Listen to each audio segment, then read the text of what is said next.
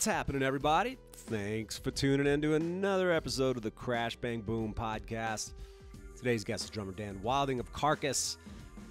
Dan and I get into the process of him becoming a member of Carcass, their means of writing material, their new record, Torn Arteries, due out September 17th, the battles of acquiring double bass skills and maintaining them, as well as a whole bunch of other goodness. So I hope y'all enjoy it, and hell, you might even get a laugh or two in like Dan and I did throughout the entire episode.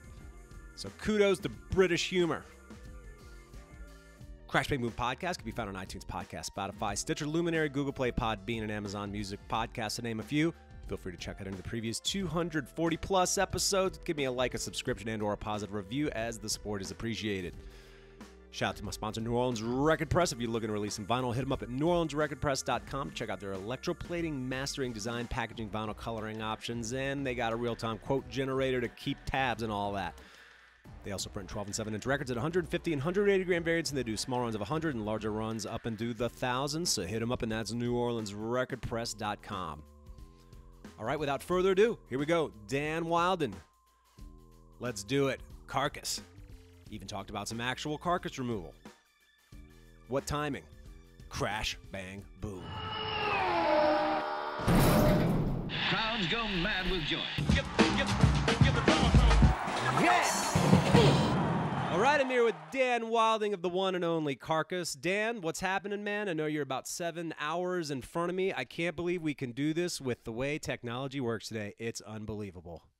It is insane. As we were just saying, when it works, it is just the best thing ever. And it is great. I mean, I don't know what you're up to, but I've literally just put my kids down to bed. So I'm like winding down for the day. I guess you're like right in the middle of your day, right? I just dropped my kids off a little while ago to daycare. So yeah, my day began a few hours back, and literally the opposite.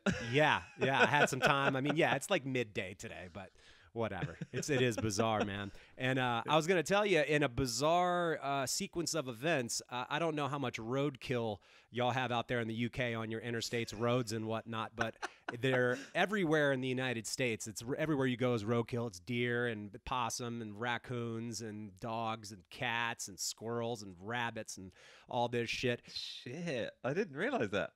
Yeah, there's dead animals everywhere, scattered meat. It's fucking gross. And I've never seen someone picking it up, nor have I seen a car marked for someone who would be the person that would go deal with carcasses. And wouldn't you know it, this week, when driving down the interstate, I drove past a guy in a diesel truck pulling a flatbed trailer, and he had carcass removal painted on the side. And I was like, I'm interviewing the drummer of Carcass. I just saw the carcass removal guy. This shit was meant to be Dan Wilding. Dude, this is fate. This is some kind of crazy 7-hour difference fate. It's really meant to be, man. This is fucking unbelievable. That's cool, man. And yes, we don't have, I mean, you know, you get like rabbits. But outside of rabbits, we don't really have roadkill over here. Yeah, I had a feeling that. You guys have got those big vehicles, though, right? You got the big trucks and stuff over there. Yeah, and deer. There's a lot of deer everywhere. So there's just always deer. It's you see them everywhere. Is that in crazy. Utah, especially where you are now? Is that kind of... Yeah, but I mean, I grew up in the South in Louisiana, and it was every bit as much of crazy stuff down there. In fact, even more, honestly, because then you see more armadillo, possum, raccoon, rabbits, dogs, cats, deer, squirrel, everything. That's so cool.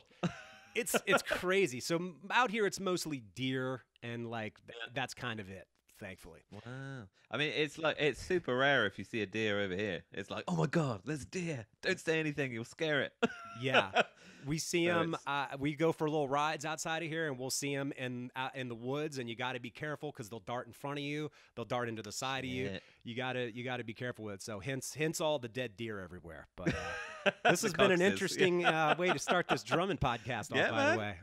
Well, we're talking about carcasses, I guess. Absolutely, it's completely apropos. Well, speaking of Carcass, man, I know that you've been with them for quite some time now. Congrats, by the way, on Surgical Steel. What a killer record. And thanks, you have a new one coming out, Torn Arteries, I believe September 17th, if I have my dates right. And tell me a little. That's right. Yeah, it's something like that, right? Yeah, I can't remember. Sometime, yeah. Yeah. With COVID and everything, all the subsequent delays, how long have y'all been sitting on this record since its completion? Oh, good question. I think Oh yeah, so it's almost 3 years. It will be. Whoa. Actually, sorry, no, not from completion. It would be around 2 and a bit years from completion. But I tracked the drums six weeks after my second son was born, and he is 3 in a few weeks. Wow. It's been 3 years for you. Yeah, it's been 3 years since I did all my stuff. Yeah, which is insane. And then, I mean, it took best part of a year, I think, for the whole album with the mix and the master to be done, because we kind of refused to stop touring, and we had to do it in like in between tours and in between shows and all that kind of stuff. So it was a very long process. Yeah. But yeah, it's been at least 2 years, maybe more than 2 years. We've actually been sat on the final product with song names, layout, artwork, all that stuff, and we've just been like, oh my god, can we please just get this out now? Yeah. Yeah. So, well, you didn't record your drums in separate sessions, right? no, it was all Okay. It was all one. I mean, because we released that the EP called Despicable. I think that was last year. Uh-huh. I think I can't remember, but and that was all the same session. So I did, as most bands do, I did all my drums first. Yep. And then that took about a week and a half, I think. Mm-hmm. And then we had tour shows, whatever, and then we Exactly. came back again, did guitars, and then went away again, then came back and did bass, but so More guitars, more vocals, more mixes, more mastering, everything else. Yeah. Overdubs of all kinds of crazy shit. So it was a long process, and I think it probably was a good thing, because I think having that space, like we'd do something and then we'd have some space, and we'd be in a completely different mindset, and then we'd come back and we'd re-listen and we'd be like, actually this bit's really cool, or we'd be like, this bit sucks, let's mess around with this, So, and the drums obviously didn't change, because you can't really mess around with that too much when it's done, but the guitars changed quite a bit, the vocals were moved around, there's a lot of production stuff that was added, and I think that probably wouldn't have happened if we just did it in one block. Absolutely. Because we would have, we wouldn't have had that distance, and we would have just been so bored. Let's just get it done. So I think it was a good thing. Yeah, it's like when you eat sushi and you put ginger in your mouth to like cleanse your palate to eat the next round of sushi. Exactly. I call it like audible ginger. You can actually or sonic ginger. You actually have the perspective of like some objectivity because you've separated yourself from it. So yeah, Exactly. I like that, man. I like that. Yeah, that makes total sense. Sonic Ginger, the name of my next project. And we'll all wear red wigs and red beards. We'll just be a bunch of gingers. It'd be great. We'll tie all grindcore in. band. Yeah, ginger grindcore band. Sonic Ginger. Jesus Christ. I love it. You heard it here first. Yeah, it's ridiculous, that. Well, tell me about the process, I guess, of even getting those songs together. So, I mean, if you recorded all the drums up front, which is the way it generally works, then you all had all the songs at least mapped out from your perspective. So what was the process prior to even recording the drums of y'all getting all of that stuff together? Was that a pretty lengthy process? Yeah, well, I mean, Surgical Steel was, when was it? I think it was 8 years ago. Yeah. Funnily enough, we figured out the other day that I think it came out on the 19th of September 2013, and this is coming out 17th of September 2021. So it's damn. Yeah, so it's 8 years almost exactly, which is fucking ridiculous. But wow, it was the way they write is because I mean I've been in a load of other projects pre-Carcass, and I've done some stuff whilst I've been in Carcass as well. And I'm sure most, especially metal bands these days, they kind of program drums. There's kind of demos that are made in a computer, and then everybody kind of learns it, and then you figure it out that way. And yep, that's cool. That's one way of doing it. But Carcass is super old school. It's get in a room. Bill, the guitar player, he has a riff, and he's like, right, I got this riff. What do you think? What drums do you think we should do? And I'm like, well, nice. I don't know. Let's just it is literally just like jamming out all the riffs that he has and trying to kind of jigsaw puzzle them together. So, and it's awesome because it's super organic, and it's super old school. It's kind of like you do in your high school band. Yeah. But it's a super lengthy process because you have to all be in a room together, and some as I'm sure, like sometimes you create gold, and then you have 2 months where you create nothing. Right. so and obviously we were touring really heavily after Surgical Steel, so the reason it's taken so long to even write it was just because that process takes a lot longer than just, you know, programming stuff in a computer and doing little demos. Like Bill doesn't even know how to use, you know, anything on a computer. He had a dictaphone, and like Wow. he would, yeah, he played it with like old school tapes in. He brought in his dictaphone, and like he'd listen to remind himself of the riffs. And then like he recorded me and him jamming on his phone, like that would be his reference point. And I was like, you know, I can set up some microphones, and he was like, nah, fuck that, we don't need to do that. Let's just keep it old school. So yeah, so the process was cool. It's, I mean, and I've really gotten used to it now. When I first joined the band just before Surgical Steel, it was totally out of my kind of, again, I hadn't done that since I was a teenager with, you know, my kind of high school bands, and then, you know, because all the bands since were like, again, programmed drums, and, you know, I kind of had a map of the song before I even kind of started to play it, whereas Yeah. it was just like, you know, sat down with Bill Steer, and he just walks in like, cool, so I got this riff, what do you think you should play on it? I'm like, I have no idea, dude, tell me what to do. Do you know Yeah. what I mean? Like, but with this one, it was kind of, because I kind of knew that's how they worked. Yeah, I was more prepared for it, and I think we're definitely a lot more comfortable playing together now than, because we hadn't played any shows before we recorded Surgical Steel, which is Wow. ridiculous looking back. Yeah, I joined the band, and then around 3 weeks after I joined the band, we started writing Surgical Steel, and the first shows we did were after Surgical Steel was recorded and mixed and everything. So Damn. we'd never even played a show together before before we wrote that album and recorded that album together. So it was kind of, it was kind of trial by fire. Wow. Yeah. So this time was so much more comfortable because we'd been, you know, touring constantly, and we knew each other as people, we knew each other as musicians, and I like to think you hear that more with this, because when I listen to Surgical Steel now, anyway, I hear like a bunch of guys that don't really know. You know, maybe it's just me overthinking it, but I know Bill said the same thing as well. It's quite obvious that, you know, we're not uncomfortable with each other, but it doesn't feel super tight and super locked in and super kind of cohesive. And I feel like Torn Arteries is definitely, it's almost like, you know, old slippers, just putting on some slippers.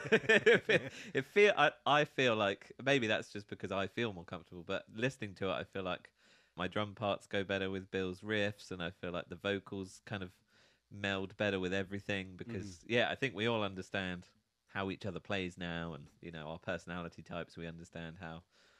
I think, anyway, I hope that's what comes across when people hear it, but Yeah, man.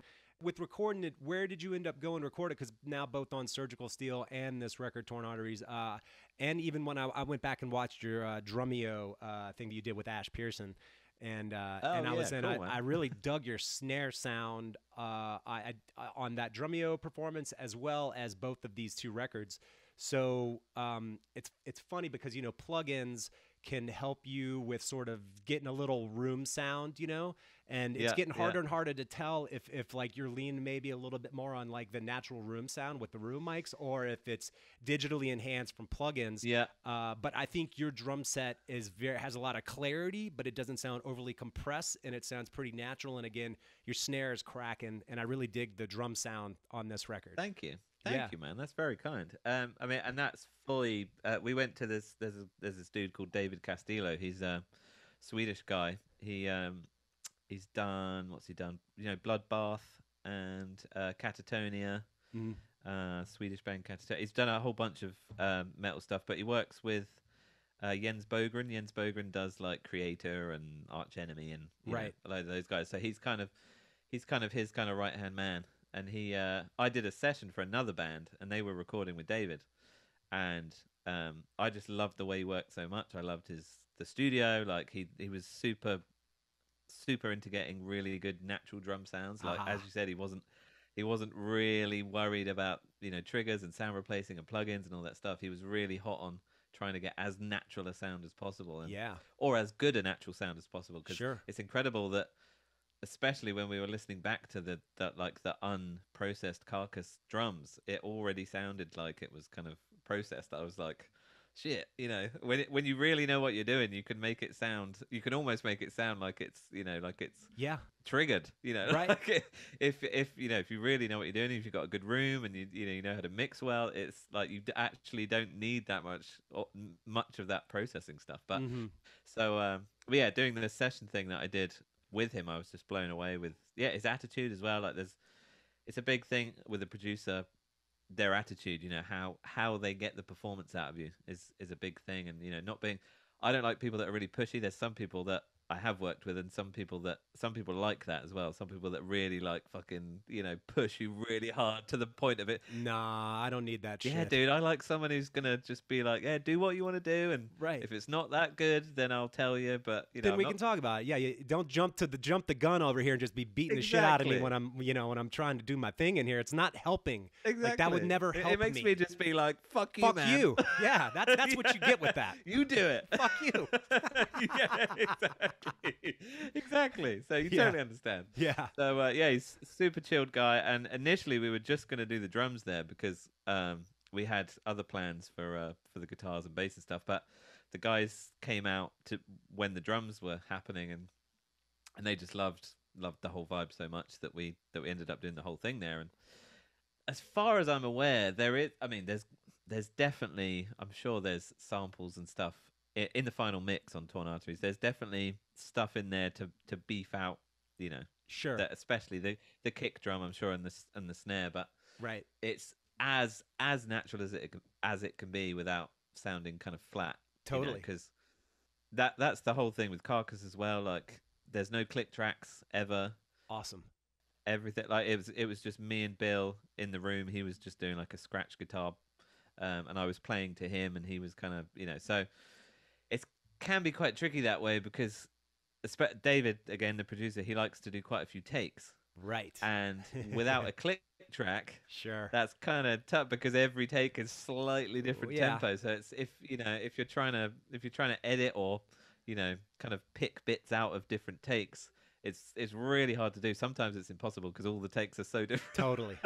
Totally. So it's, you know, it kind of pushes you to really try and have one full take. Right. Which is quite, I don't know if it's that rare, but from my experience in the studio with modern metal bands, it is quite rare. Like, you know, you do like a section and then you stop, and then you do the next section and then you stop, and then it all gets pieced together, and it's kind of like, yeah, you know, it makes it sound quote unquote perfect, but it loses that life, you know. And I think sounds a little unnatural in doing so. Yeah, and it's, you know, it sounds like it sounds like it could be anybody. I think it removes a lot of the soul and the life of the player when you do it that way. Whereas, Totally. yeah, kind of doing it with no click track, just, you know, me and Bill in a room. It's kind of, it puts the pressure on a bit more too. You're like, fuck, I really need to be good, and Right. you know, you know, so it's yeah, and again, it makes the whole thing a bit more organic because it's one take. And Absolutely.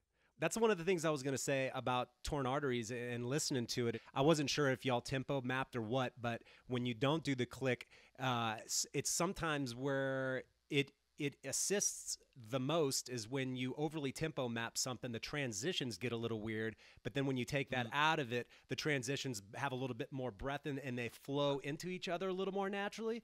And I would say that Torn Arteries definitely has that. If y'all are dropping down, doing some down tempo stuff, which I feel like there's actually a pretty good bit of it on this record.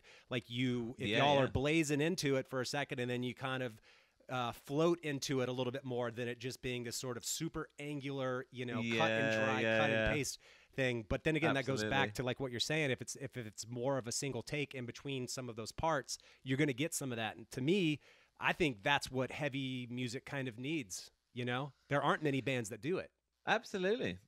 Yeah, absolutely. And I like to think there's kind of more of an underground swell of bands that are, you know, trying to move away from that kind of super processed click track, right, obsessed with being perfect thing. And I think, you know, I really think it's about time. Again, there's a lot of music that I really like that is super techy, super perfect, you know, all that kind of stuff. I do like that, but generally, you know, there's only so much I can listen to of that because I think there is not as much life to it, and I think maybe it's maybe it's your ears, maybe it's your brain.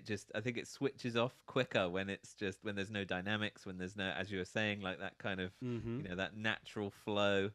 I think naturally humans respond better to, you know, to things like live music. I think that's why people still love live music and will always love live music, is because it's, you know, it's that energy, it's that, you know, that you can't really replicate on any CD, no matter how good you are. Totally. Again, because I'm relatively young, especially compared to those guys, and to be able to soak that kind of vibe up from them, that old school no click vibe, you know, no triggers, just, you know, Awesome. kind of keeping it as natural as possible. It's really cool. I'm glad that I've had that experience. Absolutely, man. You know, it was funny. I was going to mention it because I didn't know that y'all did it without click tracks. And one of the only other times that I spoke to somebody that played in like heavier, faster music, I spoke to the drummer Isaac Falk. He plays in this band Blood Incantation, and they recorded, like, it's got some pretty burning stuff on it, relative, and they recorded that no click tracks to tape. Wow. Yeah, dude. So they were really trying to go old school, and he was telling me the process of like going through that, and he was like, dude, it was tough. And I was like, I guarantee it was That's tough, man. pressure. Yes. Yeah, man. Because, well, like with tape, you haven't got that. I mean, you can only do a certain amount of takes, right? And if you do mess up, then trying to edit things together is, oh, that's enough. I mean, back in the day, that's all anybody had. But nowadays, you get so used to just being at, oh, let's just do another one, you know? Right. Or like, exactly. let's just drop in halfway through, and I'll do the second bit. So, God, yeah, that's respect, man. Yeah, Absolutely. I don't know if I could do that. Yeah, it's funny too because I spoke to when I've talked to Ash Pearson a couple times on the podcast, and he's a big Frank Zappa guy. And one of the things that I like to talk to him about as well is just like I listened to the One Size Fits All record, and the first song I believe on the second side is Florentine Pogan is the name of it, and I swear it's like the most amazing Zappa song I've ever heard. But to think about like going into a studio session and knowing that you're recording to tape to get that stuff, like, that is a whole different level of pressure, man. Yeah. For me, we've never absolutely. had the budgets to where we could really like go in and just have a laxed time. It's always like looking at the clock. Yeah, you've got like 3 days and you have to do as much as possible. Yeah, absolutely. Oh, yeah, man. Yeah, I'm recording drums in a day, and it's like, man. So for me, I kind of have to do the click tracks because I'm likely gonna. I rarely fuck up the same spot in 2 takes. You know, so if I can get 2 solid takes, I can A/B the 2 of them and get something. You know? Yeah, and it just expedites it. So it's the way it goes. Yeah, absolutely. And again, it's I think, you know, because I'm sure you're the same. I practice to a click track or a metronome, not necessarily a click track, but I practice to a metronome all the time. Yeah, like, especially when I'm same doing here. kind of exercises and rudiments, parallel, Of course. you know, anything you can think of. But I think that's really essential, and I think being able to play to a click is also essential. But Yeah. not being able to play without a click is, I think, again, this is all personal opinion, it's a problem. I think you should be able to play without a click as well. Yeah. I think, you know, you shouldn't just be able to have to rely on that click 100%, and if you don't have it, you're completely lost. I think For sure. having a kind of a nice balance of the two, where you're comfortable with a click, but also, you know, you can go off and go crazy and you know, and still keep time, hopefully. Totally. Yeah. So anyway, yeah, that's my opinion on that stuff. Yeah, man. I was gonna make note of 2 of the more funny song titles on this upcoming record. Psycho Pomp and Circumstance is really good, as is Eleanor Rigor Mortis is especially good. A nod to the Beatles, very good with that one. Yeah. How much of the Carcass stuff is tongue in cheek? Because I mean, like even the Torn Arteries record cover with the peppers, a heart made of peppers, for instance. And I know a couple of the guys are vegetarians, I guess, but some of it does seem to be like a little tongue in cheek, and I can never tell if like lyrically it's that way, or is it just does it manifest itself primarily within the song titles? You know, I think a lot of it is definitely tongue in cheek. There is, I mean, and I guess it's death metal at the end of the day, and you know. Right. I think anybody who takes death metal super seriously just doesn't really understand death metal. You know, I think, Right. I think it's you know, across the board it's tongue in cheek. You know, even Cannibal Corpse. Let's be honest. You know, oh, they're not, totally, they're yeah, not, right. They're not going out and killing people. It's all, you know, it's all an act. But yeah. So and I think like Jeff's thing is kind of is because he's in charge of the lyrics, of course, and he's also in charge of song titles and artwork. Especially artwork's his thing. yeah, just kind of, he likes to kind of wind people up, you know, kind of piss people off as much as much as he can. Yeah. Because I know back in the 80s, he was, you know, he was kind of part of that anarcho-punk movement. You know, he was like, you know, protests and all kinds of stuff. He had dreadlocks and all that thing. And I think there's a lot of that still left in him. That kind of like, you know, fuck the man, fuck the system kind of thing. And I think a lot of his stuff is he kind of tries to make quite strong points, but he covers it up with humor and kind of, you know, so a lot of it, he never tells me what any of the lyrics are about. Like I've tried to ask, you know, I'll be like, oh, is this song about this? And he'll be like, oh, figure it out for yourself, you know. So it's he never really gives too much away, but he's, you know, he's constantly trying to wind people up, and he constantly tells jokes in person, in real life. He never takes anything really seriously. So it's, again, I think a lot of it is just his personality. He's just kind of he just likes to piss people off and try and make as many people laugh and himself laugh as he can. So, yeah, right. And I think that was the thing with the artwork too. Like, he was totally in charge of that. He told us the idea, and me and Bill were like, "Ooh, we can't really imagine that." He basically said, you know, or maybe a body part made out of vegetables, and we were like, okay, let's see how that goes. And then he found this guy who did it, and then we heard nothing, and then this guy just sent back. It's a sculpture. Like there's no there's no trickery there. There's no CGI or anything. It is literally just a picture of a sculpture. And all me and Bill were just blown away. We were like, wow, this is, because from a distance it just looks like a heart, and you're a bit like, ugh, that sucks. And then when you get closer, it's peppers. That's yeah, exactly. And it's kind of like, oh, that's actually quite impressive that someone's managed to, you know, do all this. So totally. But we knew when we saw it, because of the colors, you know, it's lots of white and it's lots of bright colors and stuff. We knew people were going to be pissed off, right? Especially metal people. It's not black enough, bros. No, exactly, dude. And yeah, sure enough, Jeff was like, good. I hope as many people are as pissed off as they can be. Right. Amazing. So yeah, so there is a lot of kind of tongue in cheek, kind of, yeah, it's just kind of silly humor. Again, just trying to wind people up and trying to kind of, you know, trying to keep them guessing. And yeah, so again, even I don't know what the songs are about. So. That's amazing. Well, if you don't, then I certainly wouldn't.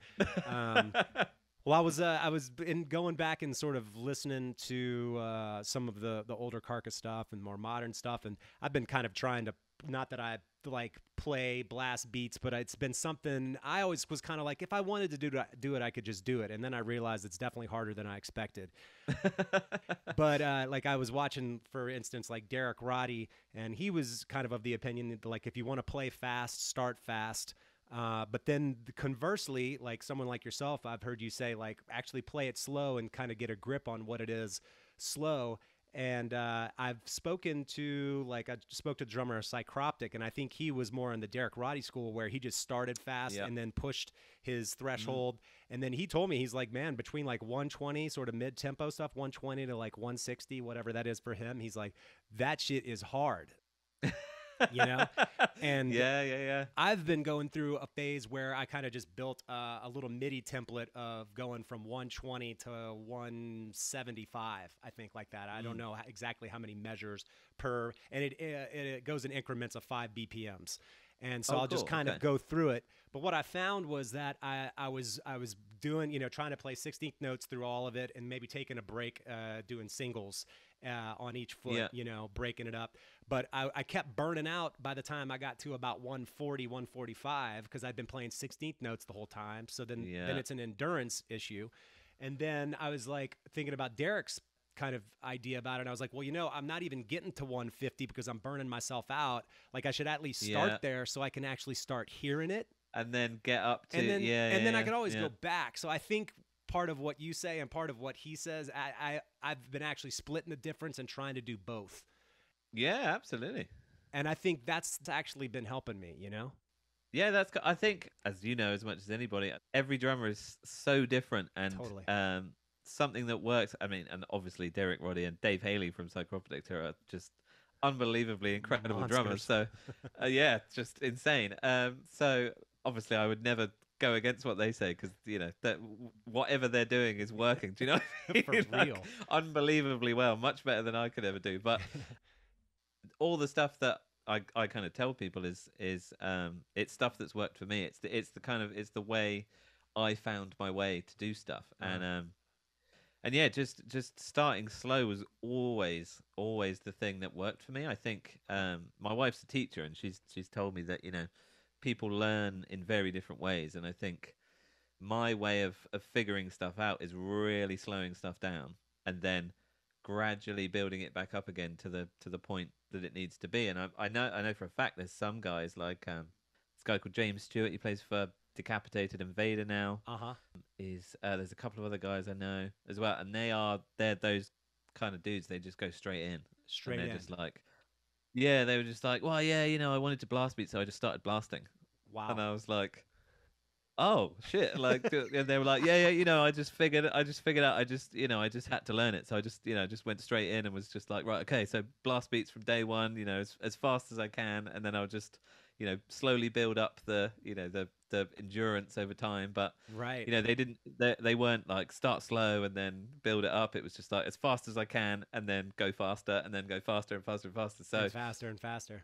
And yeah, and then I've met other guys who are the same as me, who really had to slow it down and understand exactly what each movement was, what the body was trying to do, and yeah, I assume it's just it's that whole thing of like everybody learns different, and I think for me that just worked, and I remember especially when I was a teenager, trying to do more like the Derek Roddy thing, like just kind of because I remember I used to work in a drum shop, and there was always Buddy Rich on, of course. Yeah. And one of the guys at the drum shop said, because he knew I was into metal and I was trying to go fast, and he was saying, "Oh yeah, Buddy Rich." There was this thing Buddy Rich used to say, like, if you do like bursts of really fast, that will help you build your speed up. Like, just kind of play moderate tempo, and then every now and again just do as fast as you can, and then just pull it back again, and keep doing that incrementally. And I was like, well, if Buddy Rich says it, then that must be, it must be how it works. And then I tried that for I remember for months, and I just didn't get anywhere. And I remember just being really frustrated, like, shit, man, if Buddy Rich says it, and I can't do it, like, what the fuck is wrong with me? Totally. So, yes, and I think just over the years, I found that that way was the best. And even now, like, I still, when I'm doing, like, especially if I'm getting ready to play shows or whatever, I still start at 120. Like if I'm doing bass drum stuff, I'll start at 120. I'll do 16th notes at 120 with a basic groove, and I'll play that for at least a minute or so, and then I'll move up to 130, 140, 150, 160. 10 minutes or 10 BPM. Yeah, and then I just go up until, as you said, almost until I can't go any faster or I can't go anymore, and my legs are like Right. But I almost find like doing that, starting slower and then gradually moving up, has helped my endurance as much as anything. And I think especially when you're playing headline sets, especially with like Carcass and stuff, it's an hour and a half. I've really noticed those kind of exercises really help instead of just playing the set. It's like, because if I just practice the songs, then that's great, and obviously I do practice the songs as well as much as I can, but just practicing the songs, if there's anything in that day that's fucked me up, like I've had it's a long travel day, I haven't had any sleep, or I haven't really eaten, or I'm a little bit hungover, I haven't got that buffer to kind of help me with the endurance, if you know what I mean. So doing these really long, I mean, it's super long and really boring, all these exercises I do, but I know. doing as I'm sure, as you were just saying, you're experiencing it as well, but it's for me, it's a kind of necessity. I feel like I don't think I can perform as well as I can, especially on an endurance level, if I don't do these kind of exercises from really slow to as fast as I can go. And it's just, again, I think it's just the way that works for me. And I wouldn't necessarily say it works for everybody, but I'm going to shout from the rooftops that it worked for me because it has. Right. Derek Roddy's the king, so I know, right? I can't take away from him either. I know, right? One of your guests on your podcast, Martin, the guy who does the bass drum mastery course. Martin Ivanovich. Yeah. I actually purchased that, and I've been going through some of that. He's got some like really good warm up stuff, and not to give too much away of it, but he does. I liked his sort of emphasis on developing your hip flexors and sort of getting a balance between your hip flexors and your ankle movement, and whether you use swivel or you're a little more heel up or even a little more heel down, kind of finding the different groups that work in conjunction with each other at different tempos. Wow. That's a whole nother level. Wow. That's what I kind of read into it, because that's what I've been struggling with, because what works for me at 120 form-wise doesn't work at 167, 170. Yeah. So I'm having to be more conscious of how this stuff is working together to try to get there. That's what I took Which from. muscles and posture and all that kind of stuff. Yeah, and I guess that's a whole other side of it. And I think Martin is... He's really hot on all that muscle stuff and like why things do the things they do at certain tempos, and Correct. Whereas I think a lot of drum teachers are just like, just keep going, man. Keep going. Yeah. He's very analytical, Martin is. Yeah, for sure. which is and that it's such a big part of it, isn't it? Posture and how you sit and which part of the pedals you use, which part of your legs you use at certain tempos, and it's such a minefield, dude. It is. But, to your point, though, because everybody's different, it's a little tough not doing it in person and having someone be like, okay, move this a little bit this way. It takes so much experimentation, and there's so many variables between, like, if you have a big dumb clown foot like I have and you're playing a shorter pedal, which I've always played, and then the spring tension is some way, and then the beater's at a particular angle, and then, like, there's all these variables, and it's a lot to try to figure out how to get you there. Some people stumble into it, I guess, some people just blast through the pain and get there. Yeah. Everybody's, like you said, has different ways of getting there, but man, the double bass thing is, and it's one of the reasons why I love talking to people, because it's always been kind of my Achilles heel. It's been such a pain in the ass to develop for me, like, and just be really fluent like my hands are, it's been a bitch. Yeah, well, and quite honestly, it is that I was telling someone recently about it. It's the thing that takes by far the most maintenance for me is double bass. Like, I mean, I don't know if it's because your hands, you use them all the time. That's exactly what it is. You have fine motor skills with your hands, not with your toes. Yeah, exactly. You don't just tap dance all day. Right. I mean, they would be good at double bass, I guess. I know. You would have thought, wouldn't you?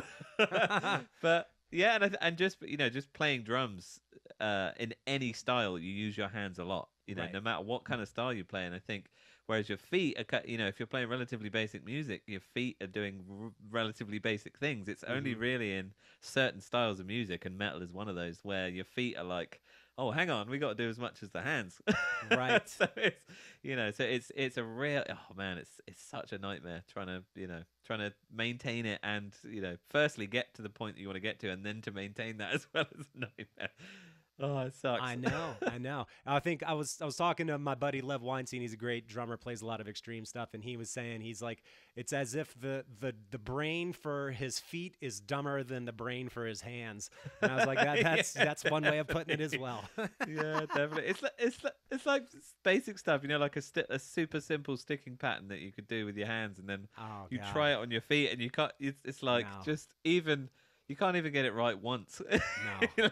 And your hands are like, come on, guys, we got this. And then your feet are like, no, we have not got this. Right. I know. It really is crazy. It really is, man. You talked about some of and we've both talked about some of the guys out there and just players in general that we dig. There's some guys that I certainly have been digging on in this kind of heavier extreme style. You, of course, as well as, we spoke about Ash Pearson earlier, and I definitely like watching like Sebastian Lancer and Alex Rudinger, and of course the fucking ultimate drum savage and Eloy Casagrande. Jesus. Oh God, the guy's a monster. Oh man, I don't know whether I want to quit or practice when I hear you. When I watch him play. It's kind of it's a lot. It's happiness and depression all at the same simultaneously. Time. Yeah, exactly. It's so outrageous, man. Oh God, I know, it's wild watching him, and that it's funny too, because there's one video in particular where he's playing. I don't know if it's one of the Slipknot covers where he's just fucking destroying that as well. But I think, and he's playing. I forget what maybe it's 180, something like that. And he was saying that he wasn't using triggers on it. And I was watching his feet. He has a really solid, I mean, everything he does is with brute force, Yeah, absolutely. But he was good swivel like technique with what he was doing. But as far as triggers go, I like talking to drummers about those as well, because there seems to be a little bit of confusion about them. People think that like they'll create notes that you haven't played, or like if you have two bass drums, I suppose if your left foot, for instance, is a little bit weaker than your right with volume, you could maybe level that trigger up a little bit higher, I suppose. And if not, then you got what? Are you gonna have somebody riding a fader on your left foot? That's ridiculous. So exactly. I don't know how much triggers can really cover up if you don't have your fundamentals together, is what I'm saying. Yeah, absolutely. I do find it amazing as well that in 2021, especially like other drummers aren't even aware of triggers existing. It's quite. I mean, I think it's such a common thing in metal that I think to me it just blows my mind that some drummers have never even heard of triggering your bass drum. Yeah. I'm like, you've never heard of bass drum triggers? Right. Yeah. But I think again, until Carcass, I use triggers pretty much exclusively, and I still I do session work and stuff, and I have to use triggers. And it's a total different discipline. I find it's like and again, when I joined Carcass, being so used to playing triggers, I was absolutely completely unconscious of my dynamics, my bass drum dynamics. So my dynamics were kind of all over the place. Like in the slower stuff, I was like, hitting really hard. Yeah, and then it would go, and then it would get kick into a faster thing, and I'd just be, right, exactly. Yeah, and it definitely took me a good couple of years, I would say, of playing, touring a lot to really kind of.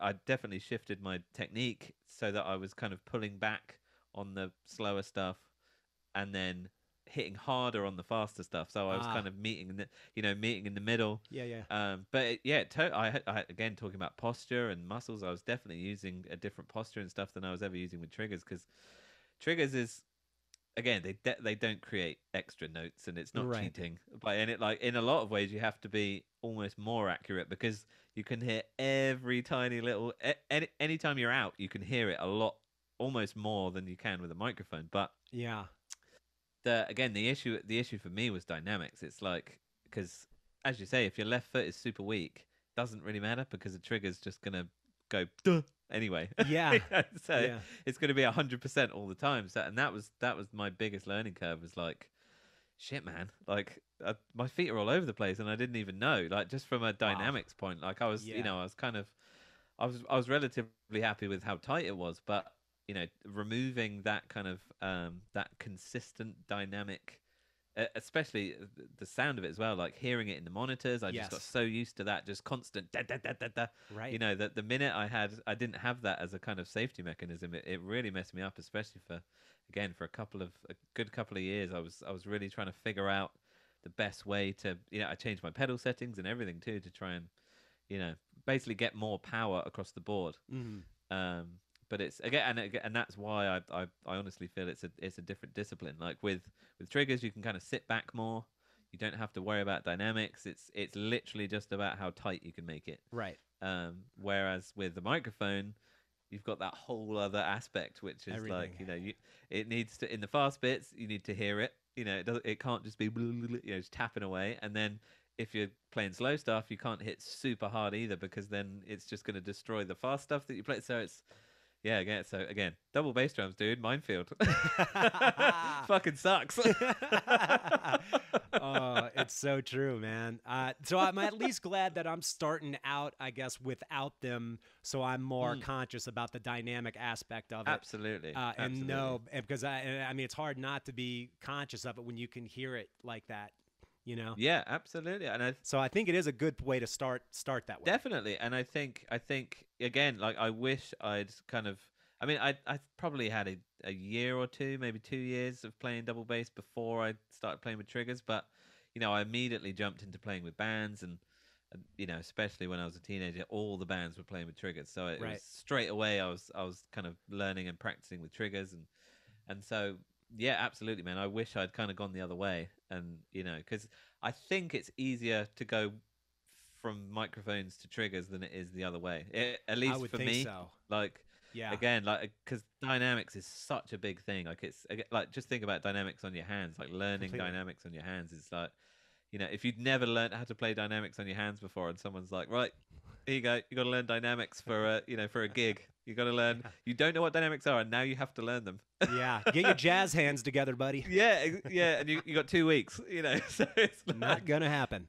yeah. Versus triggers. I think is again. I got no problem with triggers, but that was a big thing for me was just not realizing that my dynamics were just non-existent. Totally.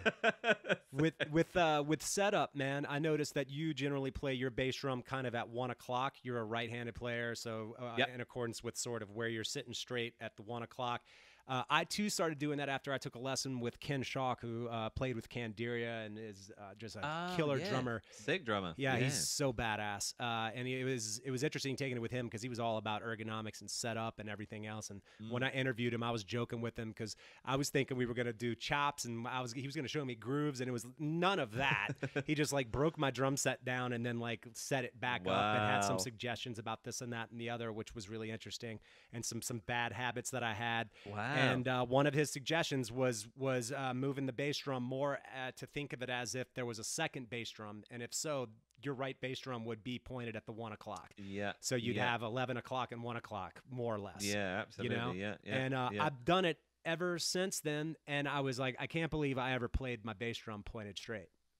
Really? Wow. So it's made a huge difference for you. Absolutely. It's helped with my double bass cool. because I was orienting my bass drum forward, and then my left foot was over here, and I wasn't facing straight, so my posture was fucked up. And he brought that up. Makes sense. Yeah. Again, these are all going back to what you were saying about Martin. Like these are things that you don't necessarily think about, right? Just little things like how you position yourself on the kit can make such a difference with how you perform. Totally. Yeah, that's cool. Wow, I'm glad it helped, man. I'm glad. Absolutely. Yeah. As far as like some of the old school guys that have contributed to this, I mean, I always kind of look at the Gene Hoglan's and Sean Reinert's, and it's kind of hard not to look at those Death records, and even obviously, Sean's work with Cynic and whatnot. But like, who do you hear? And even from speaking of like John Longstreth, they'll always point to like, I guess early Napalm Death stuff and maybe just the grindy, crazy white noise version of what that was. And then sort of how like the guys like Sean and Gene kind of came along and with those concepts sort of executed them in a different way. But who do you kind of see as the sort of the forefathers of some of this stuff? Yeah, well, 100% Gene. Like I first heard Gene with Strapping Young Lad when I was a teenager, I guess, and that just, I was like, what the fuck is this? Gene's so badass. I mean, up until that point, I'd heard kind of, Iron Maiden and stuff, and kind of, Metallica probably, but then when I heard that drumming, I was like, oh my god, like I didn't know you could play like that, and so obviously he's big influence on me, but I think. Yeah, you're definitely right. There's a lot of that music, Carcass, Napalm Death, sure, totally, from the kind of 80s, late 80s and stuff. But it's so noisy and it's so kind of disjointed and like and it's I honestly feel like, and as me and Bill and Jeff have talked about this as well. We feel like Pete Sandoval from Morbid Angel and Terrorizer, he was kind of one of the first guys to really kind of be super tight in that kind of super extreme kind of grindcore-y death metal world. Yep. And I think, and for me as well, like he was, well, again, when I first heard Morbid Angel, I was like, shit, this is the tightest kind of extreme drumming that I've ever heard, and it's so he's a really, really, really big one for me. And again, it's nice to hear that Bill and Jeff consider him one of those kind of early. And again, Bill and Jeff hugely respect Gene as well for being, because he's been around forever. Yeah, literally, like they toured back in the day with it was Dark Angel he was with, wasn't he? And Carcass and I think Carcass and Dark Angel toured together, or at least they knew of each other. They were aware of each other. And Donald Tardy too from Obituary. I mean, he's not so he's not crazy blasty grindy, but just. Oh, so solid, man! Like unbelievably solid, and like his ideas are so musical and creative, and it's like he's again absolutely one of the forefathers. And forefathers. That sounds really Yeah. I don't know. He probably wouldn't want. They probably don't want to be talked Yeah, about. they've been like that. around Makes them for a sound really while. old. It's Yeah, okay. exactly. Sorry, guys, making them feel old. We could say grandfathers. I don't know if that's any better. I'd take forefathers over grandfathers. Yeah, that's true. One of the originators. There we Yeah, go. we That's a better go. one. There we go. But yeah, so definitely Pete Sandoval, Donald Tardy, Gene, and yeah, I think those for me those were the guys that kind of, in my mind, kind of solidified where we're at now. You know, they were kind of the original guys that kind of, you know, I guess showed the world blast beats really. Yeah, absolutely. Maybe not Donald, obviously, but yeah. Yeah. Yeah. Right on, man. Well, with your podcast, I didn't even say it, but the Extreme Drummers podcast, I feel like you started doing that probably in 2020, no? Because I think Ash was your first guest, Yeah, right? man. Yeah, and I think I mentioned to you, you were one of the your podcast was one of the inspirations for me to go for it. So it's nice. Yeah, so thank you for the inspiration. Absolutely. But yeah, man, it was just kind of again, it was the world was on lockdown. Yep. And we weren't touring, and I just thought it was kind of it would be interesting to see if firstly anybody cared, you know, about a couple of extreme drummers talking to each other. But again, I was aware of your podcast, and I was like, oh, cool. You know, he speaks to, you know, some drummers that a lot of people wouldn't necessarily interview. You know, right. Especially like I first was aware of you when you interviewed Ben Collar and Nick Yakashin as well. Sure. And I love those like, guys as shit. well. Yeah. Yeah, dude. I was like, fuck, nobody interviews these guys. This is amazing. And then, you know, so I thought, oh, maybe I could try something where I interviewed some of my friends and who don't necessarily get interviewed so much. For sure. Yeah, it was just a fun thing, and kind of I had nothing else to do in lockdown, and I am hoping to bring it back. It's just I've recently got my garage converted, and ever since I got the garage converted, I've had crazy amounts of session work and teaching stuff, and it's, well, you know what it's like. Yeah. I've got 2 kids as well. Yeah. It's just kind of squeezing it all in has been really tough, but yeah, I'm hoping to get it back as soon as I can. But yeah, nice. as you know, it's good fun, isn't it? Like chatting to people, getting nerdy about drums, and yeah. Well, let me ask you this: man. what in interviewing, I guess specifically drummers that have geared themselves towards the more extreme side of music, is there any particularly consistent personality type? Because generally speaking, drummers tend to be kind of an anxious lot, chewing their fingernails, you know, pacing around, beating on the walls, beating on this. Every drummer Can't says sit they were still. beating Yeah. on shit when they were kids. You know, it's just like high energy, kind of fairly neurotic. All of those personality types seem to be funneled into drumming in my experience. So I don't know if extreme drumming is that person, all of those personality traits like notched up a tad, or is everybody just like cool and like at ease with themselves? I think again, like so far, I've only really spoken to kind of my friends and people I've toured with before. So Yeah. I think moving forward, you know, I'm going to run out of people that I actually know personally. So I think Sure. it'll be interesting to see when I move out of my friendship circle what you know what those kind of drummers are like. But but no, I think generally, yeah, you're right. I think, you know, most people are, and I think you've probably found the same. Like I think most drummers, even if you play different music, you have, you know, a connection. It's drums at the end of the day is the connection, isn't it? And I think, Sure. as you say, drummers are always a little bit kind of can't sit still. And my wife always says that, just fucking sit down, sit still. And I'm like, oh, I've got to do something. And yeah, I think that the extreme metal drummers thing is, there's definitely, I think, maybe a bit more obsessive, you know, and a little bit more kind of, all of us at some point were willing to sit down with a metronome for hours and play. Do you know what I mean?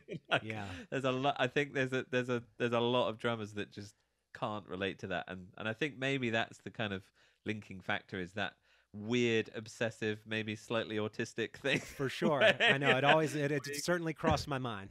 Yeah. Slightly on the spectrum. Yeah. Absolutely, dude. Where you can just sit with a metronome for hours doing the same thing, and, you know, in your head you're bored, but you still do it anyway. It's kind of, yeah, it's very, very strange. So I think, yeah, there's definitely some parallels there. But it's funny because there's some people, because, like, do you know Krim? Yeah. He's super fitness guy. You know, like gets up super early, does loads of fitness, and doesn't really, doesn't drink, doesn't smoke, doesn't do anything, and then Oh my God. What does he do with himself? Just works out and plays drums? That's insane. pretty much, yeah, yeah, exactly. Just hearing you say that makes me want to drink a beer.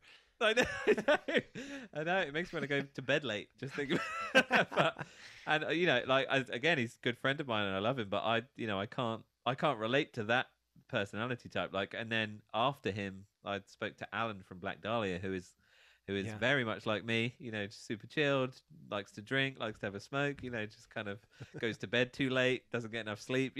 That kind of thing. So it's, but again, there's that parallel of still sat down with a metronome and just fucking played blast beats for 2 hours straight with a metronome. So it's, even though there's different personalities, there is that kind of common thread of and I guess it's the obsession with metal, I guess, too. I guess sure that's probably a thing, because everybody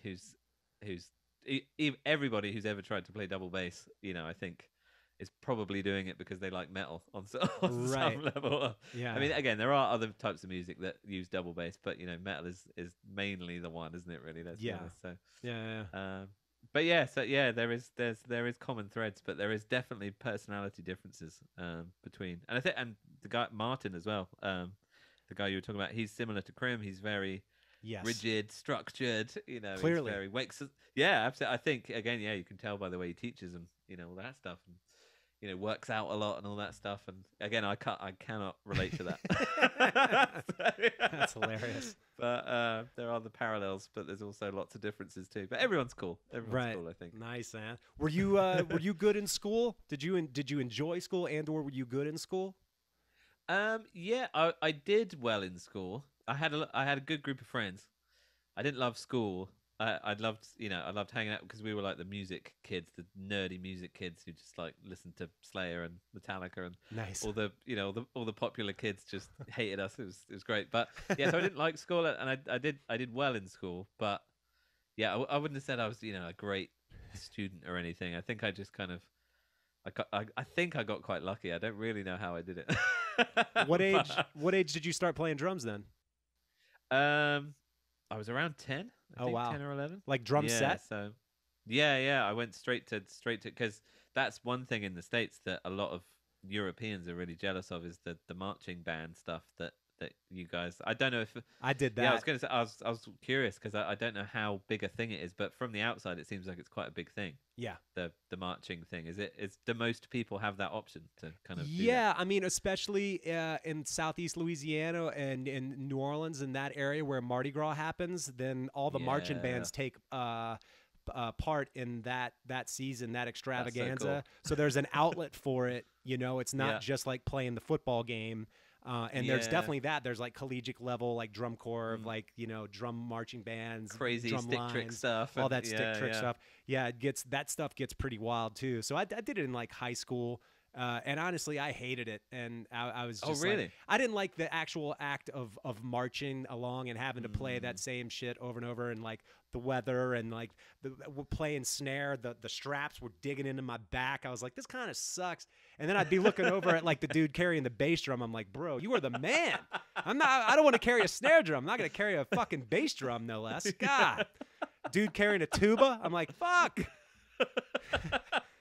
So I didn't really like it. I love watching them, and I love nerding out on rudiments. I hung with some guys that were more from the drum corps world, and those guys get heavy deep into that stuff, and you can always learn from them as well. But yeah, I kind of grew up with a little bit of that as well. So yeah, and that's, again, like, I think for especially British people and a lot of Europeans, we just don't have that culture, that kind of marching band kind of culture, and I feel like you can see it a lot more in players from the States. Is kind of, there seems to be more of an awareness of kind of rudiments and kind of that kind of stuff, and I think it's just it's really cool. Like, from the outside, it's really cool. It's kind of just like there's almost like a bigger drum culture just because of that in the States than there is in Europe. So it's kind of so the only way really you learn drums in the UK anyway is just by kind of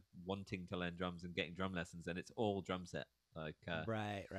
everybody who I know from my age, younger and older, they all started on drum, maybe on a snare drum, but it wasn't in a in a marching band way. It would have been like jazz brushes, starting on jazz, and just learning a Hmm. couple of rudiments here and there. But 90% of people, maybe more, it's just straight into drum set, which is cool because obviously that's the best one. But Yeah. in my opinion, anyway, I think it's the most fun. But Yeah. yeah, I think having that, I was always jealous, and a lot of my drumming friends were quite jealous of that. That whole marching band kind of, um, you know, what culture, Uh-huh. that happens in the States, where you always have the option to kind of play drums and learn serious rudiment stuff and stickings and all that stuff. Which, again, if I was a teenager, I probably would hate it because it's like when I was a teenager, I just wanted to smoke and get drunk and find women. Yeah, I still want to do that. I just can't. Yeah, exactly. Well, not the lady part, in but my- the smoking and drinking thing, I guess I still do that. Okay, I take it back. Yeah, exactly. In my head, I'm still 15, I think. Yeah. But yeah, so probably in reality, I wouldn't have wanted to do it because I wouldn't have had the concentration to sit down and learn stickings and all that stuff. But Yeah. as a more quote unquote mature drummer, Right. Kind of I wish I'd kind of had more access to that stuff. But Mhm. yeah, so I just went straight in with drum set, and it was learning basic rock beats and Sure. stuff, and all that. And I had a couple of friends, and we kind of taught each other little things here and there. And then I got to a point where no one could teach me double bass. Like there was no one in my area, Yeah. and this was obviously before. Well, the internet was around, but there wasn't Google, there wasn't YouTube, and you remember those times. Sure. But VHS so, yeah, I just instructional videos, man. yeah, dude, exactly. And then Hudson DVDs, that was a Yeah. game changer. when they DCI came out. instructional videos. Yeah, Yeah, man. Oh, God, yeah. that literally changed my world when all that stuff started happening. Oh, But, yeah. yeah, so I just bought a double pedal and kind of, just hoped for the best. And Crazy. And that, so yeah, so since I was probably around 13, I guess I've kind of taught myself. And then again with Hudson DVDs and then YouTube came along and I know. all that kind of stuff. So it's relatively easy to teach yourself, I guess, these days in a lot of ways. But yeah, traditionally I learned how to read and all that stuff. But Nice. yeah, didn't love it, so I just kind of moved on to Metallica. I know. It's far more fun. It's far more Yeah, fun. it is. Oh God, man. Right on. Well, I guess with the record coming out in September, are there any tentative dates or dates that are maybe even on the books that y'all haven't announced yet for any tours? Are you coming to the States? What's going on? Well, we have, in theory, we have a tour. When does it start?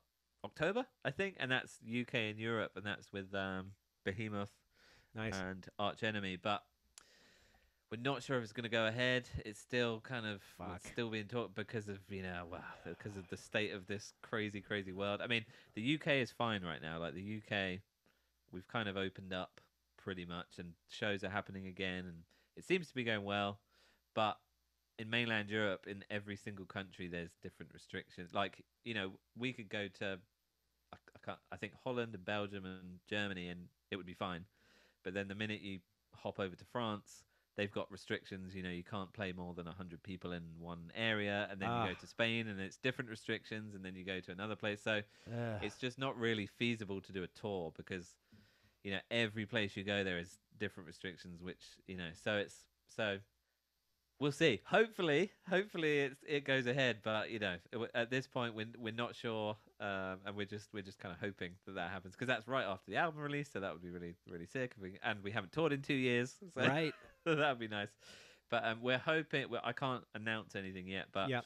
we're hoping and planning to come to the States next year. Again, I can't say anything unfortunately Sure. officially yet, but we will definitely be in the States next year as long as we're allowed in. With Yeah. COVID and all this crazy I shit going know. on. My So- God. But yeah, so we'll definitely be over next year at least once, if not twice. So Awesome. Yeah, if y'all are nearby, coming through here or anywhere nearby, I'll have to come catch up with y'all, man. Because to this day, I have not seen Carcass live. So This Oh, would man. be Well, my Be debut. more than welcome, man. Be Yeah. more than welcome. Just we'll keep it up when I'm allowed to announce the dates. Then we can figure something out. That'll be sweet. Excellent. Right on. Well, Dan, it was fun talking to you, man. I appreciate the time. Good luck with all of the projects, tracking, recording, more podcast episodes for you possibly. And hopefully coming through and playing live again. I'm ready to rock the fuck out already. This is bullshit. Oh no, man! Tell me about it. Tell me about it. I mean, I love my kids and wife, but I think they want me to leave as much as I want to leave. I bet they do. They're like, "You're never at home this long. This sucks." Yeah, too much. Go blow some steam off, you asshole. Exactly. Oh, that's hilarious. But no, thank you, man. Thanks for having me. It's been a pleasure, and it's been really good fun. Thank you. Yeah, man.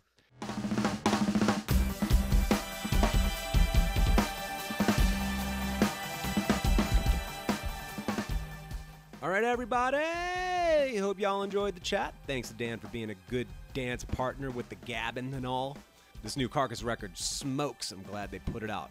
Some killer drumming, killer riffing, all around goodness. We'll catch y'all on the next one. Crash, bang, boom.